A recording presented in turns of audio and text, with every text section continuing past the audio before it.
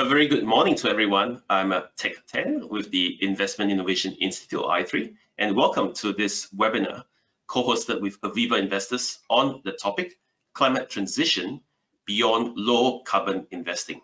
Now, our starting point here relates to the urgency and the scale of transformation required to align with the 1.5 degree warming objective. Now, low carbon investing is important, it's good, it's probably a given, but the question here is that sufficient? And how can investors deliver long-term capital growth for a climate-conscious and sustainable future? So this is an investment question with serious environmental implications. And to address that, I'm pleased to welcome, in fact, a tech team of two senior executives from Aviva Investors with me today. We've got Rick Stathers, who is the Senior Global Responsible Investment Analyst and the Climate Specialist. Rick has a primary focus on climate change and responsibility for ESG coverage of the industrial sector. He has almost 20 years experience in this area, where he was formerly head of responsible investment at Schroders for 16 years and a global director of the CDP, or formerly known as Carbon Disclosure Project, for 2 years. He has a degree in agriculture and food science and a master's in environmental technology. Rick also has a particular interest in syntropic agriculture and the dual role of forests in building resilience in the food system and combating climate change. So certainly really interesting that we can draw out later. And next we've got Jaime Ramos Martin, portfolio manager in the global equities team. Prior to joining Aviva, Jaime was at Standard Life for some 12 years covering both US and European equities. He's also been a consultant with Mercer after beginning his career as a central banker at the Central Bank of Spain. Jaime holds a Master's of Science in Finance from the London Business School and is a CFA charter holder. And Jaime tells me that he also has at least some connection with the Australians here, where he spent one term, his summer or winter, in Adelaide High School when he was 15 years old. So I'm hoping that this has given him a lasting impact to what he is today. So here we have Rick, who is an environmental scientist and an investor, and Jaime, who is a portfolio manager, so trying to tackle the science and investment aspects of this topic. So given the background I mentioned, in the next 40 minutes, this is what we'll cover. Beyond exclusion, firstly. Secondly, how we can understand and quantify climate transition risk across the corporate value chains. Thirdly, opportunities for alpha. And certainly, last but not least, engagement. So how can we actively engage with companies to ensure that they're committed to, again, the 1.5 degree warming pathway through the adoption of science-based targets? So format-wise, this will be a presentation for roughly 15 to 20 minutes. Then we'll go into Q&A with both Jaime and Rick. So again, for the audience, please feel free to submit your questions. There's a question box in the app, depending on the device, either the top or the right-hand side, and we'll endeavor to answer them later on in the discussions. So please note that this webinar is for educational purposes only, not for financial advice, and this is meant for professional advice, professional investors only. So over to you guys, Rick, for the presentation. Great, and thank you very much for the introduction, including the personal bits. So today our presentation that we're very pleased to be giving to you is about how we have a strategy that is beyond just a low carbon strategy and really looks at what we need to do to invest in the transition towards a warmer, low carbon world. And so my part of the presentation is more the background, scene setting, and then my colleague Jaime will go through the strategy itself. So on our first slide, we have the chart, which I'm sure most of you will all be familiar with, where, slide before that, please, which is we're at 1 degree already today. On our current commitments, we're heading towards a world of 3 degrees warming by the end of this century. And we know that thanks to the IPCC's special report on 1.5 degrees, that every degree of warming matters. So the difference between a 1.5 degree warmer world and a 3 degree warmer world is the difference between only 6% of maize yield being impacted by the heat, or a complete disruption to the food system, and that also from an Australian perspective, that as we seen from Deloitte's recent research, that at 2 degrees of warming by 2050, they would expect that 6% of GDP would be permanently lost from the Australian economy. And we see similar reports coming out from McKinsey for the APAC region, where again 2 degrees of warming by 2050 could lead from anything between 3 to 17%, sorry, 5 to 13% of GDP lost in that region due to the impacts of extreme heat on productivity, namely the ability of humans to lose their heat is hindered as the temperature increases. So what do we need to do to avert this situation? Our next chart on the next slide sort of shows the scale of the challenge that is ahead of us. What you see on the chart on the left is the emission trajectory to get to net zero by sometime around 2050, which is in line with keeping temperatures to within 1.5 degrees scenario, or well, a 66% chance of keeping the temperature within 1.5 degrees. Essentially what that means is that this year emissions have to peak, and COVID has had a good, well, one outcome of COVID has been that emissions have decreased as a result, and so we have a bit of a plateau from last year, but they have to peak this year and then decline by 7.5% a year or 50% a decade out to this net zero target by 2050. The area underneath the chart there represents a carbon budget for 1.5 degree outcome, and basically what we're on our sort of current emissions trajectory of around 42 gigatons a year, we would use up the carbon budget for 1.5 degrees within 7.5 or 8 years. So time is short to keep us within this degree of heating by the end of the century. And what that means is that, as you can see from the chart on the right, this is for a 2 degree outcome and taken from Carbon Tracker's excellent work. But basically, if you think about all the carbon that's embedded in the fossil fuel reserves around the world, we can only actually emit 20% of that. So the rest of this carbon is has to stay underground in the fossil fuels, and has given rise to the concept of stranded assets, which means that essentially a lot of the companies on the markets are overvalued, and we recognize this as the market inefficiency. So as we transition towards this low carbon world, we're going to transition away from the use of fossil fuels in that, and as such, you'll see that as an exclusion approach. But as we see on our next slide, it's not just about not investing in certain areas, it's also about what we need to invest in to deliver on a 1.5 degree world. So currently this looks at our energy system, and this is taken from IRENA, the International Renewable Energy Association's remap scenario, which is their scenario that gets us to 1.5 degrees. And what you can see here is that there's currently around 95 trillion is committed to the energy investment in the energy system. As we go towards a 1.5 degree scenario, we're going to have to significantly increase the investment within that, and that's because we're going to see the replacement of a lot of the fossil fuel turbines, the boilers, etc., with electric engines. So you're going to see increased electrification of our energy system, hence the increase in the overall pot. And what this charts also show is that you're going to see a shift in the distribution or allocation of capital towards those areas that will help to mitigate emissions and deliver this more electrified world. And as you can clearly see there, there's a massive decrease in investment within the fossil fuel space. And it's not just, this sort of thing is going to happen because we need it to happen to deliver a 1.5 degree world. Our next slide also shows the impacts, or shows that a lot of the arguments for investing in low carbon solutions are there from an economic perspective already. So here you can see that around the world, onshore wind and utility scale solar is now the cheapest form of new bulk electricity generation for around 2/3 of the world's population.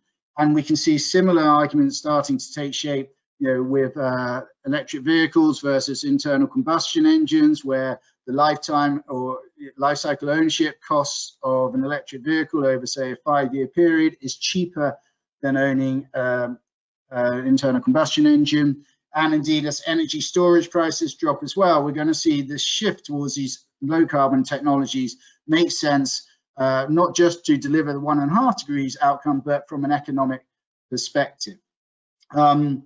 So that's why there's a driver to invest in these areas. But the transition to a warm and low carbon world is not just about investing in green technologies. The transition is going to impact every company, every sector of the economy, and through their value chains. And slide 7 will sort of starts to demonstrate how we believe that this is going to be impacting. So here you can see the current state of carbon pricing around the world.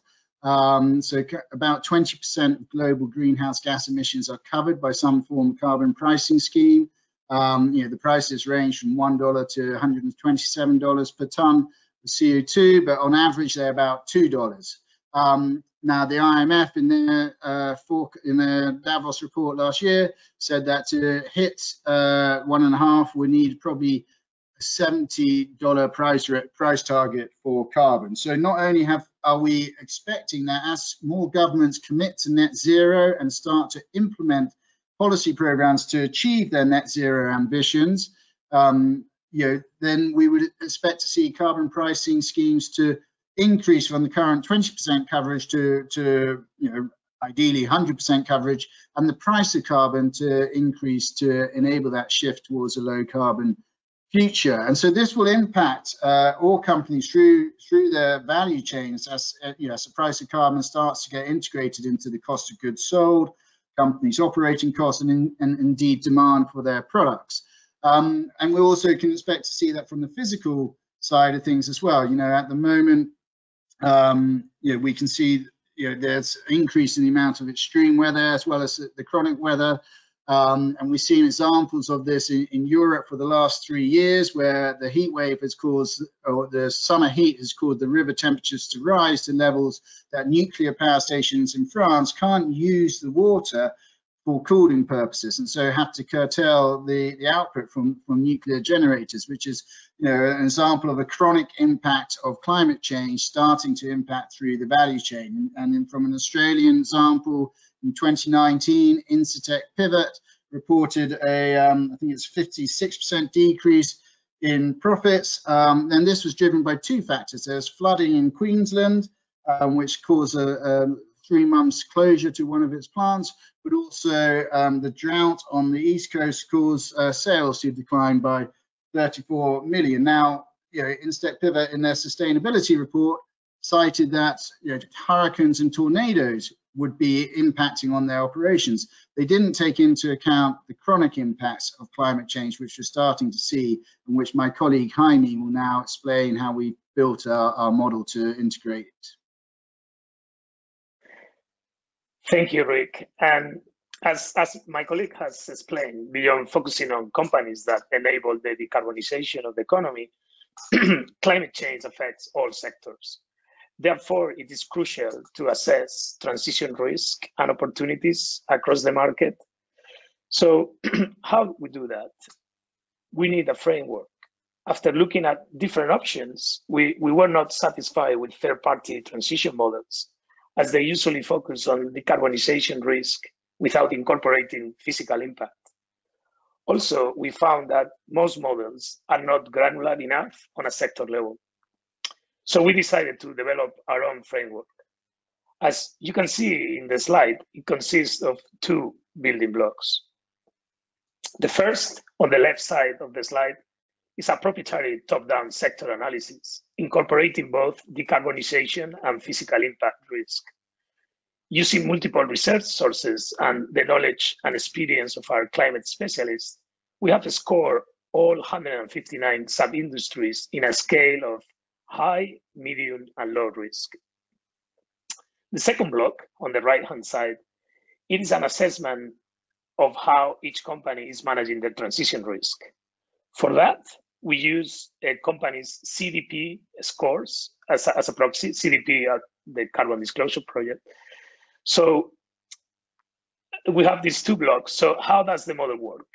For a company to be considered as a potential climate transition opportunity, it must have a minimum CDP score, which is in part determined by the risk score of the industry. For example, a company in a high-risk industry, like chemicals, would require at least a B score by CDP to be considered. We believe this framework addresses many of the shortcomings that I mentioned before and can be applied to other asset classes, not only equities. Now, dealing with climate transition risk, it is not only about risk models, but also about active engagement. Please, next slide.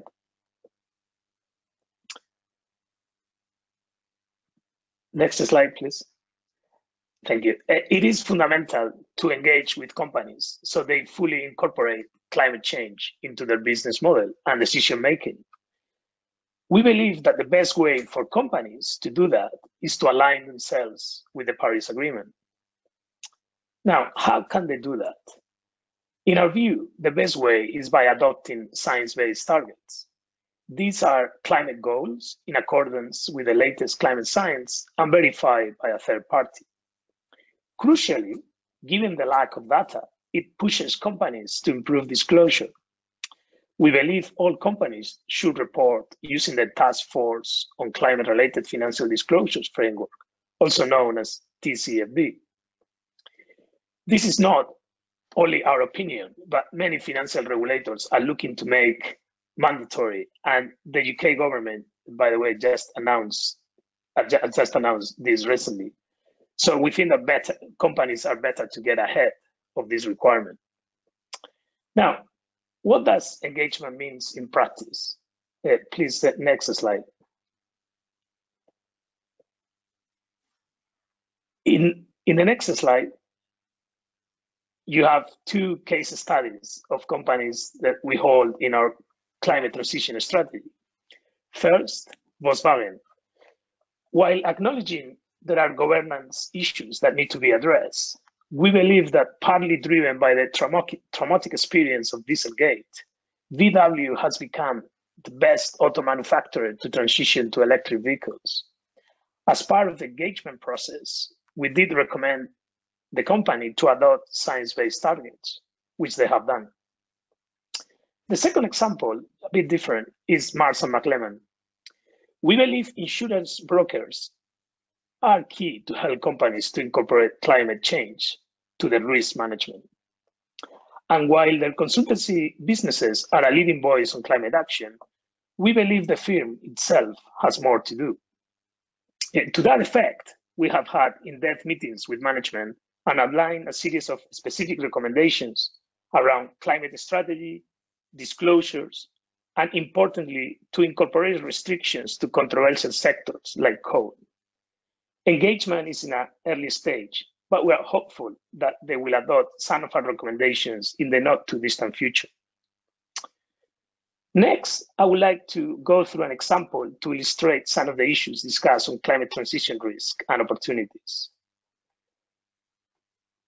Unilever is a good example of a company that it does neither offer a solution to climate change, nor it is usually a holding of climate investment strategies. Also, as many companies, their lion's share of their carbon footprint is both with their supply chain and their clients, what is usually referred as Scope 3 emissions. This is described at the bottom right of the slide. We believe Unilever is better prepared for climate change transition. Apart from meeting the threshold of our transition risk model, they have adopted science-based targets, successfully embedding climate in their business strategy. You can see in the slide the different milestones for the supply chain and products. In our view, Unilever's climate change readiness will result in our performance. Not only they are better prepared to meet future climate transition risk, like a stricter regulation affecting their supply chain or products, but also their consumer brands will be stronger. Well, I hope these presentations have been able to show how focusing only on low carbon is not the full picture, and that incorporating a climate change transition framework provides a more holistic view of the risk and opportunities that financial markets are not pricing in. Last but not least, any climate transition strategy should incorporate active engagement as a key tool. Thank you very much for your time, and we're now happy to take questions. Thank you, Rick and Jaime. I'm sure there are lots of questions. Just on that note, I'd like to encourage our audience to submit questions. In fact, we've got one now in there, so I might address that first before the ones that I have. So the question is, do you think that do you think that if enough companies adopt SBT, so science-based targets, that the government will have no choice but to follow suit? I guess we're alluding to the fact that corporates in Australia are fairly active and progressive. Governments could be stalling on that. So views from Rick or Jaime? I can maybe go.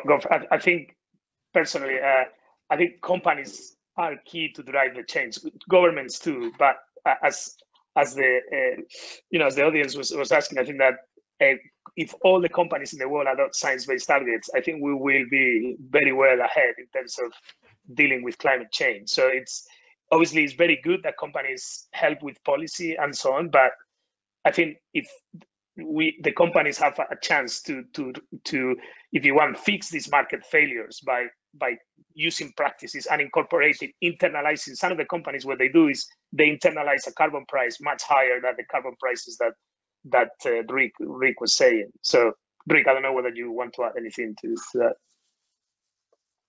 Yeah, I mean, the only thing I would add is that I think actually the trading partners are more likely to cause the Australian government to change its attitude. I think you can see that China, Japan, South Korea have all adopted net zero targets by 2050, 2060. So this will put pressure on the Australian government and its, and who it does trade with, as well as Biden coming in, and he's already signified his intention to be taking net zero target as well. And if I'm not mistaken, I think every state in Australia also has a net zero target. So there's a lot of pressure at the government level. Thank you, guys. Now I have another question on Unilever, but maybe just to preface that, I wanted to sort of go back to the case study that Jaime mentioned about Unilever and the application of scope 1, 2, and 3 into your framework, your transition risk model. And I think, again, for the benefit of those who are listening, in layman's terms, so scope 1 is literally your own emissions. Scope 2 is, for example, the electricity that you purchase, and these two are fairly clear and easy to quantify. The challenge is in scope 3, where it relates to the value chain, the supply chain, the use of your end products, consumers, and the like. So perhaps either Jaime or Rick will clarify. So how do you quantify emissions that are, in a sense, not of your own doing? It could be a bit vague in a sense. Is this a work in progress? How do you bring that into your transition model? If I'll take it, I mean, the T-risk model that Jaime presented, if you remember the bar charts, the top-down sector or sub-industry approach that we've developed looks through the value chain and assesses, where the risks will arise through a value chain. So the scope 3 emissions are obviously refer to the upstream, downstream emissions, and so that high, medium, low approach will reflect where they arise. We also undertake a deep dive of any stock that we're particularly interested in to have a greater sort of focus on what it's doing to manage the value chain risk that it has. If I could add, I think scope 3 is it could be this conundrum at the difficulty to measure it or assess it. I think it could be also sometimes misleading. So some companies, and in particular, I think banks, that we haven't. I mean, we're trying. I mean, the Science-Based Targets organization will finally come out with the recommendations for the financial sector, but it's a very difficult area to assess the scope 3. And And sometimes they appear in many models to be very low carbon intensive, which, Rick and I kind of totally disagree with that, no? Because banks are, at the end of the day, a reflection of the economy, and the economy is working on a, very high carbon intensity in many ways. So I think your question is really good, and that's the question we is, and there's a lot of qualitative assessment that needs to be done here, because there's a lot of things that we don't know, but we know the direction, and if you understand the business and this and what is the ultimate exposure, then you can make judgment on this topic. Sure. And there's a follow-up question, as I say, in the audience, and this regards to pricing in that risk. So using, say, Unilever as the example, now if you say that the market has not priced in positive T risk, how do you factor that in? How do you put a stock valuation on T risk, claim that the market does not price it properly? Yeah, so I think that's a great question. So it's not going to be to the decimal point, but I guess there are ways to, if you for example, on the raw materials, on the supply chain, you mentioned in the slide we show that they try, they're targeting to have a deforestation-free supply chain. As basically the efforts on carbon and policy risk, if your supply chain is, it's basically relying on agriculture that destroys, a forest, you're going to have supply chain problems. So sometimes it's not a question of putting a number, but it's the disruption on the supply chain that have several, serious consequences. And I think, you had the sample some years ago on the Thai floods, that suddenly people didn't know that a lot of the semiconductor industry was depending on Thailand, and then there was substantial disruption to that supply chain. So the difficulty of some of these risks is that they are one-time big exposure. Other times you can just embed some pricing, carbon price that you think is the fair one, but to me it's more important the direction, and because the quantum of the risk can be substantial, it's a question of avoiding. So remember, we are in a market that is a question of picking the winners. Unilever will suffer too. What we are trying to get to is they're going to suffer much less because they're much better prepared, and sometimes they'll be winners. And I think in the consumer side, and we'll see that. I mean, I think that brands that take care of sustainability and they really, are truly sustainable, they're going to have much more acceptance with consumers, and particularly in, we've seen that in millennials, but I expect that to be across the spectrum. Thank you. Moving on, the couple of case studies you cited are very interesting. So a bit of a deeper dive. The case study on Volkswagen. Now, you cited that they are a good case. You've rated them well according to your model. But I guess most of us will be familiar with Dieselgate, the issues there. And I think if you look at it, Volkswagen rates well on the E spectrum, your environmental, as you've put it, but on the G, on the governance, not so good. I'm just curious, yes, you're rating Volkswagen great, but are we forgetting that ESG should be seen in totality and not, just E? Your views? Yeah, no, so no, we're not forgetting. We're very conscious that governance is an issue. We have continuous engagement with Volkswagen, and funny enough, in a way, because the Dieselgate was such a scandal, a traumatic experience, as I was saying, apart from basically pushing them to adopt and to invest much faster on the electric vehicles. Also, there's been a lot of cultural changes in Volkswagen, and in the last meeting we had with them, they explained to us how one of the issues with Dieselgate was that there was a culture of, the head of the team basically took the decisions and nobody said anything. There was no open dialogue, with the talented employees and so on. So they changed totally the incentives and the way the decisions are made. So now they need to make decisions on a consensual basis in many of the engineering teams and across the company. So these are the things that for us, the question is Dieselgate gonna likely to repeat in Volkswagen? And we think we are comfortable that is not that likely. Okay, we can never say never, but there are steps. in terms of governance, I mean, we need to understand there is a dialogue, but it's a difficult dialogue. I mean, it's a company that is majority controlled by 3 shareholders.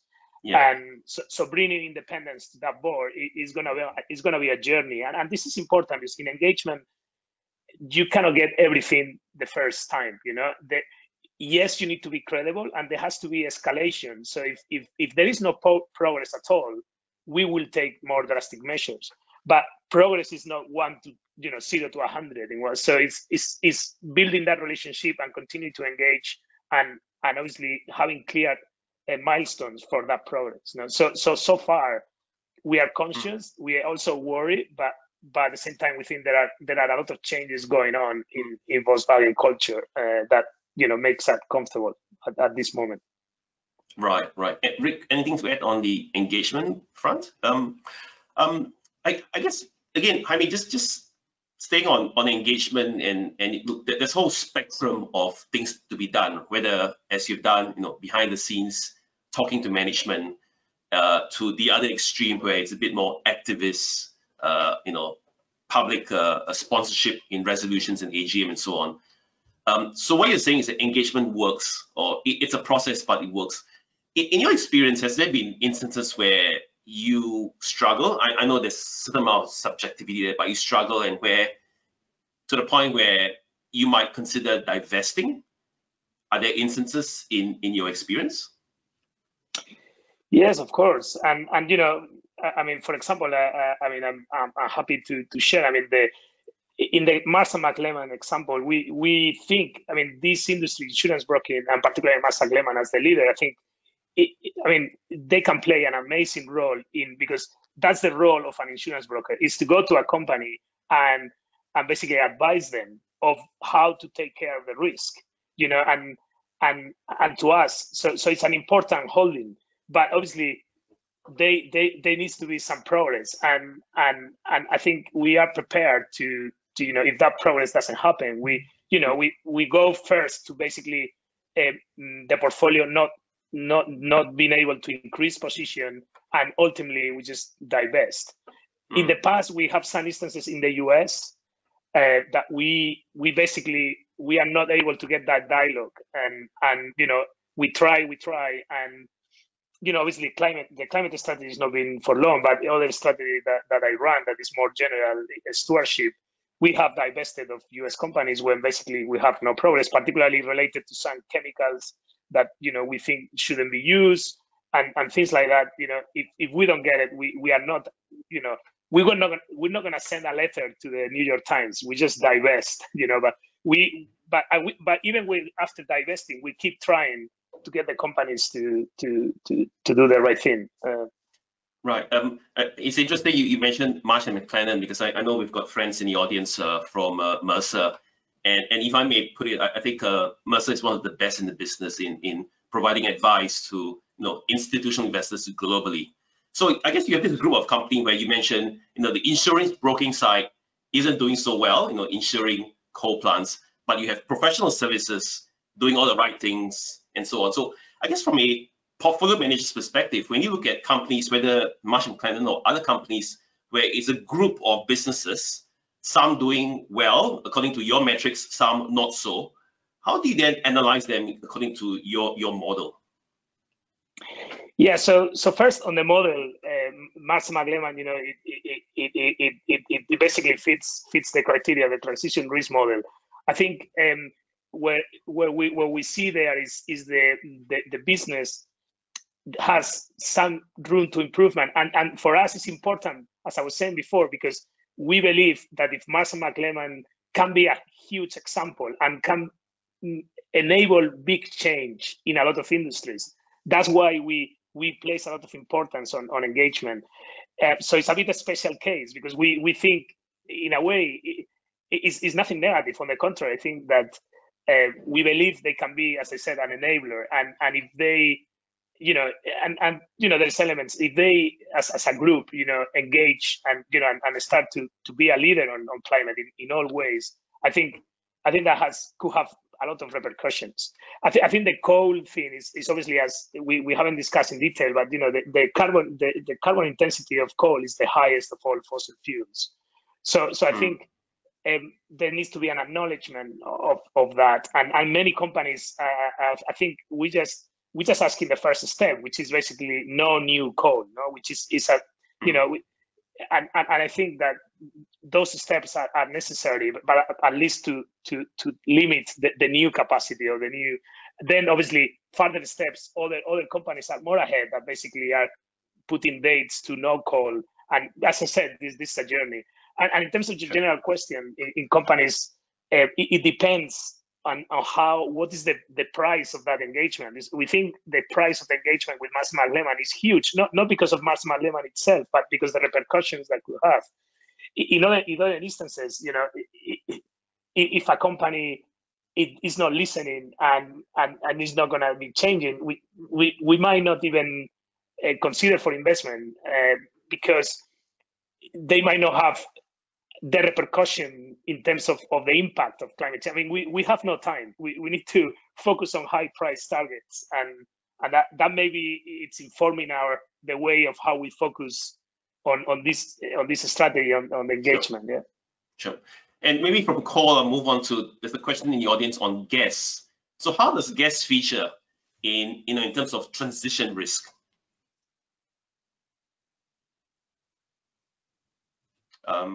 Rick, yeah, if I take it, yeah, bro. Yeah. Let me have a glass of water. You're the expert. I mean, obviously, gas is a lot more, a lot less carbon intense than oil or coal. So for some, you know, it has been regarded as a stepping stone for the low carbon transition. I think, you know, as we're getting closer to this net zero focus and the ambition is ratcheting up about how do we get to a 1.5 degree future, and as we're seeing the sort of you know, the competition coming from renewables and energy storage, for example, the role of gas in that transition is probably more, you know, more under question, because ultimately, you know, gas, when you combust it, it still will release greenhouse gases. You know, we have to, you know, get to net zero, so that would entail that all gas, you know, that we're building, any new gas would need to be CCS compliant and ready right now, so carbon capture and sequestration, which would add to the cost of the fuel, and so, you know, that again favors renewables with smart grids and energy storage. So I think it's a tricky one. I mean, I think, you know, it definitely has a short-term role, but I think, you know, 5 years ago, where the arguments were much more in favor of gas, I think we've seen the price, the technological costs come down for renewables and for energy storage, which have changed the arguments quite a lot. I mean, obviously now there's a lot more talk about hydrogen and the hydrogen economy. You know, we had a strong look at that. I think, you know, it's quite an inflated topic at the moment. There's a lot that needs to happen to make it economically viable. There's a lot of challenges ahead in actually, you know, creating a hydrogen infrastructure network. We still have, in many cases, you know, the issue of carbon capture and sequestration to create blue hydrogen. I mean, I sort of a bit agnostic on gas these days. You know, if you caught me 5 years ago, I'd have been much more, oh yeah, it's that stepping stone. But you know, we're in an emergency. You know, we have to tackle this issue. If you're investing new capital into gas, you know, this infrastructure is going to last for 40 years. In 40 years' time, we need to be at net zero. So should you be allocating capital to those technologies or to you know, low carbon or zero carbon technologies that are available today? Thank you. We've got the last couple of minutes. Again, questions back to the model. And in regards to the company forecasts and the input, so how good are, you know, these company forecasts that you guys use in missions, and then what happens next? Do you actually achieve you know, something from these inputs? Obviously, the byline talk is cheap, but you know, are these something being done? Is there the momentum there to use your framework across the board for investments? Jaime?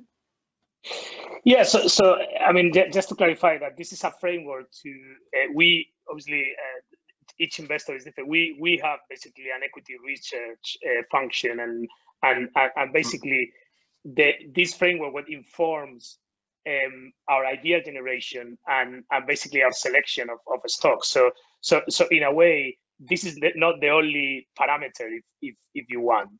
So Sure. by using this framework, and what we did more than a year ago, it's in each of the sectors we brought this climate specialists, and we had in-depth training to the equity research function, so they understood the climate challenges of each single sector, which obviously inform our transition risk model. So I think, as I said, I'm trying to explain, in many ways, this is a mosaic theory. This is not like one number that I can put in the stock recommendation and that tells me, oh, that's a buy or it's a sell. It's basically a part of how we basically make the decision of whether a stock is a buy or not. And I think there are areas that, in terms of understanding the risk, and particularly because the utility sector analysts or the oil and gas analysts are very aware of the chemicals, are very aware of this. But, the Unilever analyst, maybe 2 years ago wasn't even thinking about this, and with plastics and climate and so on, this is just the incorporation of those factors into the investment recommendations and how, the growth forecast for consumer products. So there is, I don't have a single number or a single way to it's much more complicated, but in a way it's much more enriching to the research process. Yeah. Sure. I think there's a follow-up question, and you might have answered it. So tell me if you've done. It says your climate risk framework integrates top-down, from a sector and industry perspective. So do you also formally integrate relative transition risk from a regional perspective? So they are a result of it. So obviously, depending on the industries and the way because we do the company assessment too, so you can build, if you want to have a regional. We also do relative for other, as I said, we apply this not only to equities. So we have a credit applied to credit, and in credit, for example, we do, because it's much easier, we do relative. So we do long short with CDSs in terms of the winners and losers, and that's we are a bottom up. So we focus on the names, but you could build up a region's differentials if you wanted to. Thank you. And certainly, in fact, there's no shortage of questions, lots on the transition model and trying to quantify the risk. Certainly, this is a topic of interest, and we'll provide a bit more information after the webinar. We've sort of run out of time, but maybe a final question to each of you, a more general one. How confident are you guys, given the momentum we have, that we will achieve this, whether it's 1.5, hopefully, or 2 degree pathway? How confident are you guys at the rate we're going? Rick, do you want to go first? Use the IPC criteria: likely, highly likely, very likely. No, I mean, I think, it's close. It's tight. We don't fully understand the natural climate system. A lot of the observational changes to the climate are tracking the worst case scenarios. We're seeing feedback loops happening. So yeah, I mean, but I've got a young daughter. Jaime's got a young family as well. You have to be confident. You have to live with hope, and you have to believe that we can do it, because the alternative is not really worth thinking about. Yeah, I found my purpose in fund management after almost 20 years in investments. I think the industry has a huge role to play, and to be honest, right, this point is a lot of educational. So today, for example, Richard Butters, who is the ESG research analyst and financials, and I spent 1.5 hours with a US bank explaining them everything: CDP, science-based targets, how to, kind of helping them to think how they can include this in the workflow. I'm happy to do that 24 hours a day. I mean, we need to, and so as I know we'll get there or no, I don't know, but I'm gonna try my hardest in the little thing. And I think that's my takeaway is each of us, we need to try how to think how we can contribute to this. And I think education and training is a must, so people understand how urgent this is. Thank you. And on a very passionate comment, I'd like to thank Jaime and Rick. We'll be doing a bit more on issues around ESG and transition risk. And to our audience, I hope this has been meaningful. We'll be putting a bit more notes after this. So thank you for listening. Hope this has been meaningful. Have a great day and stay safe. Thank you very much.